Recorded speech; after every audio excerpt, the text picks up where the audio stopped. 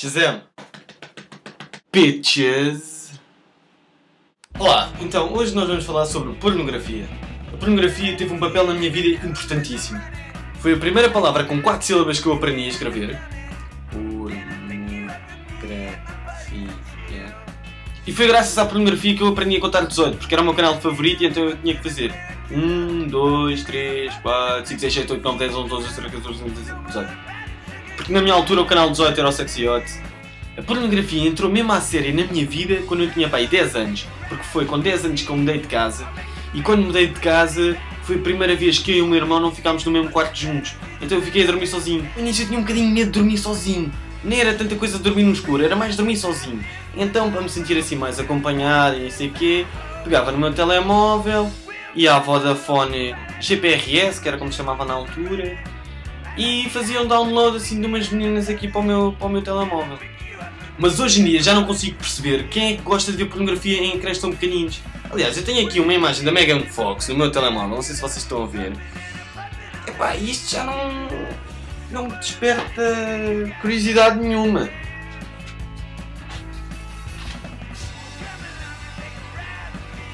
Mas esta fase só me durou para aí até aos 12 anos, porque com 13 foi quando um gajo começa ali, e tal, partir com gajas, um apalpão ali, outro aqui, vê ali o sutiã, ali vê o fio dental, e a pornografia deixou de fazer muito sentido. Só que depois quando eu cheguei aos 14 anos, ali no final dos meus 14 anos, foi quando eu perdi a virgindade. Olha.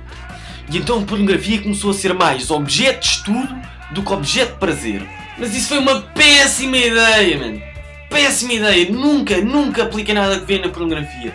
Ao que parece, as raparigas não gostam quando nós convidamos os amigos. Elas não gostam de ser apanhadas desprevenidas no banho. Elas não gostam de serem violadas até sangrar. E então à medida que eu fui crescendo, a pornografia foi cada vez crescendo no meu interesse, porque fui passando mais à prática do que à teoria. Mas hoje em dia já tenho muita dificuldade em ver pornografia. Primeiro, porque hoje em dia os filmes são ridículos. Os motivos para o sexo é sempre a pior coisa. É do género, está um tipo a abotoar o sapato no meio da rua, pimba, foda ali no meio. Está um gajo a conduzir, enerva-se com a estrada, pipi. Se é uma gaja de boa do caminhão, pinam no caminhão. Está um gajo na prisão, deixa cair o sabonete e é violado. Só que esse aí acontece mesmo, não é assim muito irreal. Eu até já vi um porno com vikings. Oi, miúda! Precisas de pau? Eu tenho uma chave. Mas a sério, vocês já viram quanto tempo é que demora um orgasmo num filme pornográfico? É assim, eu posso não ser o melhor na minha performance sexual, mas um tipo está a ver um vídeo pornográfico hoje em dia e fica tipo 10 minutos com uma gaja a gemer e a câmera só a filmar a gaja a gemer, mais nada.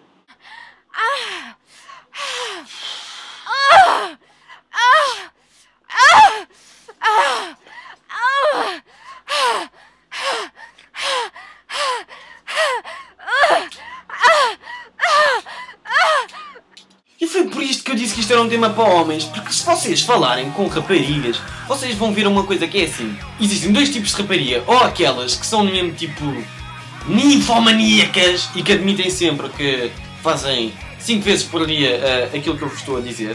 E depois temos as outras que dizem que nunca fazem, nunca fizeram, nunca farão, nunca ninguém lhes fez, e jamais, e alê, Benfica. Mas com os rapazes é diferente, porque nos rapazes nós sabemos como é que é. Aqueles que dizem que não fazem são mentirosos. E normalmente nós mentimos à frente de raparigas, que é para elas não acharem ai porcos, e não posso tocar nas vossas mãos, e nem sei o quê.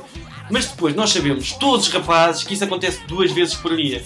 Ora de manhã, ora à noite, e ainda uma terceira alternativa no duche.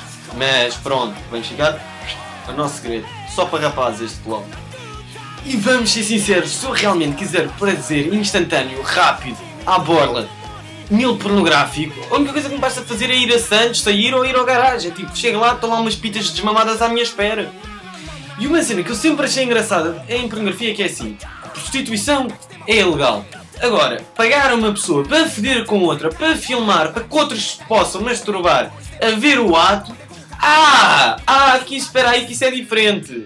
Então, uma coisa é o gajo vai ter sexo, foder com a prostituta. Agora, uma prostituta que é paga para ser filmada para outros gajos se poderem masturbar porque não podem estar a ter sexo com ela, isso já é na boa, mano. Isso aí, um gajo até dá uma palmadinha nas costas dos putos, vai lá ver porno, maroto. Portanto, já, este foi o meu vídeo, pornografia, é o vlog só para homens, acabou. Muito rápido, o que é que eu quero dizer? Vocês ainda podem mandar um vídeo a dizer Shazam Bitches, vocês sejam youtubers ou apenas gajos que comentam. Podem mandar-me um vídeo a dizer Shazam Bitches até ao final desta semana, para eu fazer a minha montagem de aniversário, não sei o quê, não sei se já fiz um ano, se não, mas foi mais ou menos por volta desta altura.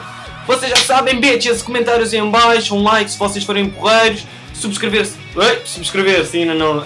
pois eu sabia. Subscrever-se ainda não estão subscritos e, man, toca aí a mandar comentários, chavalos. Comenta aí, desliga aí o porno, vem para o YouTube.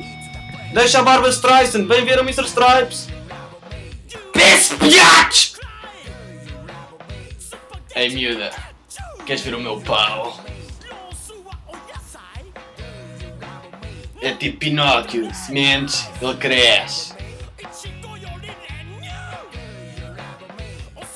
Isto parece um viking assim ou não?